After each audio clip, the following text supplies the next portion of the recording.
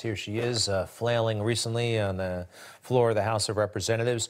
You know, she's a bartender right up until she got elected, and that's great, terrific. We need people from all backgrounds in the House of Representatives. But you know she's a socialist, right? Did you know that she drives a Tesla, a special Tesla that is worth about $60,000?